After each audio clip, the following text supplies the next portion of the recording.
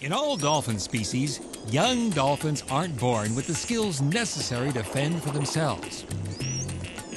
In fact, the mortality rate for dolphin calves is 50% in the first year. What they are born with is the ability to mimic and mirror whatever their mother does. And this is how they learn to survive. The calf becomes mom's shadow, imitating her every move, pose, posture, and action. If mom stands up on her tail, so does her calf. Come on, parents, don't you wish you could get this kind of cooperation? Of all the skills that mom has to teach Junior, the most important one is how to find food.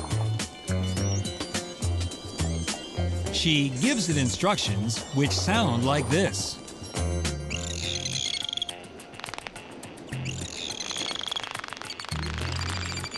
When fish hear her, they run for cover, burrowing themselves into the sand.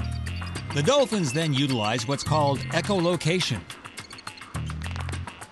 a kind of dolphin sonar system where their voice echoes back, giving them a clear idea of what fishy delights lie beneath the surface.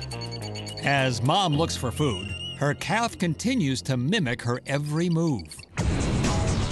Another technique for the young ones to master: hydroplaning in the shallows. These dolphins rocket along at tremendous speeds, their bodies half in and half out of the water. Now watch just how effective this technique is for catching fish. Oh, gotcha! Effective, yes, but not all dolphins have mastered the art of hydroplaning. And those who have get to show off a little. They toss the catch and play with it. And they parade it underwater, too. Now, why doesn't another dolphin try to grab it? This might be a ritual to establish trust. Or maybe the other dolphins just want to avoid getting in a fight. So this is the last thing the dolphin calf learns from mom. Playing with your food is not only okay, it gives you status with your fellow dolphins.